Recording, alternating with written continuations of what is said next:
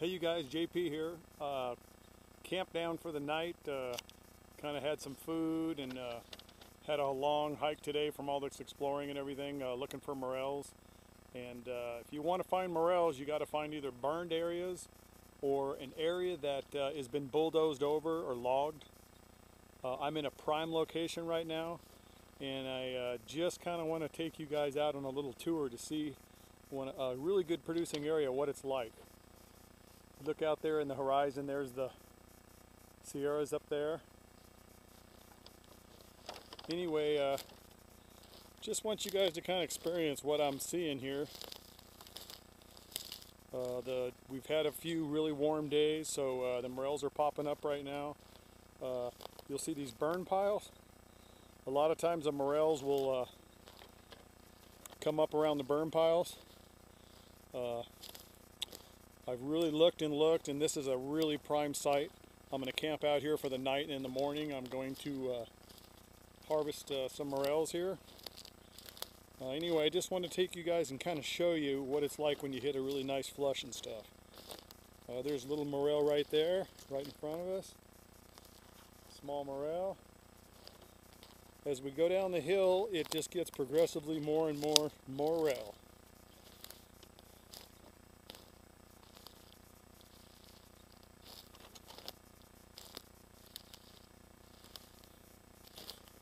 Yeah, they're pretty much shot all through this area right here. It's really fun when you come up on a site and they're everywhere. Basically, they're pretty much everywhere you look right now. Some of them are pretty small, but they're pretty much all the way through here. Kind of see what they look like. We've got the morel dog here helping, koala. And here you see some more morel. Nice flush going on. I carry a thermometer with me, and when the soil reaches over 50 degrees, then the morels will be there. It's kind of a nice little tool you can use. Here's another burn area.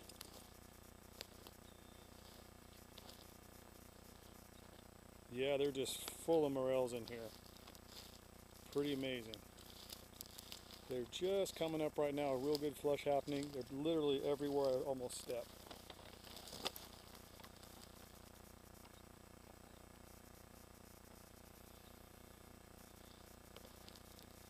Pretty cool to find a really good flushing site. It doesn't happen all the time. You spend a lot of time looking and get skunked and you can't get discouraged.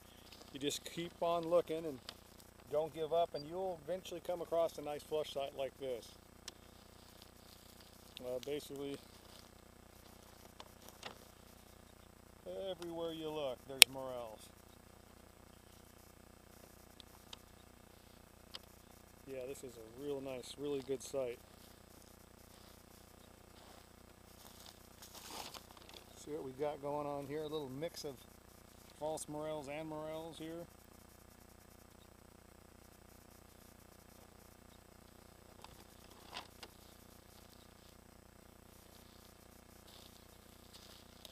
Some big clusters.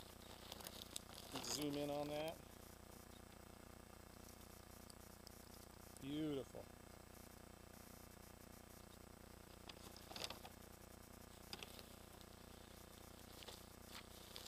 We get walking down pretty much everywhere.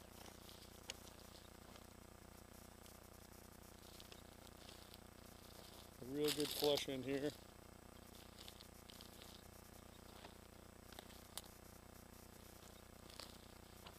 Go. So you can kind of see this area has been logged, and a lot of people kind of passed this spot up. It was a little hidden spot I found. You know, a lot of places, if you look, you'll see a lot of tracks where people have been there many times and really picked through the morels. It's really neat when you come up to a spot that hasn't been picked, and you just out here by yourself, being greedy, picking everything you can. Pretty fun. Okay, here's a real good flush spot I want to show you guys. They're basically shot everywhere in here.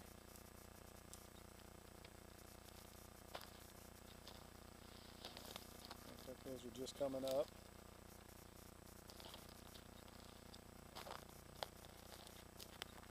You know, usually when I hit a couple of real warm 80-degree days down the valley, 2-3 80-degree days, and I know the morels will probably start popping. I was searched all morning, couldn't find much. I was at a lower elevation, I came up into a higher elevation. Sometimes that's what does it. It's a little more moisture here. They're basically lots and lots. They're all through here. Not real big, but I found some earlier today in the morning. I'm going to look around. It's a big burn site, a big log site, so I should find some more big ones.